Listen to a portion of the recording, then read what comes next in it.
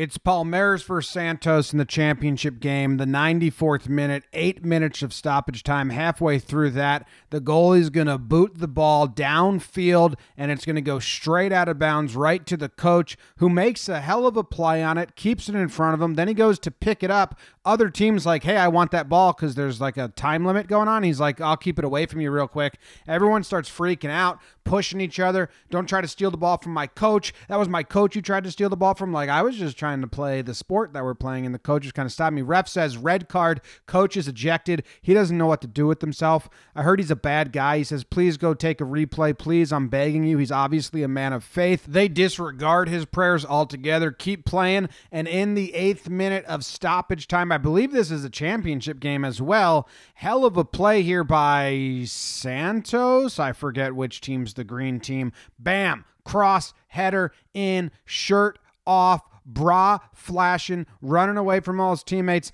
crying, smiling, just so damn happy. Look at that.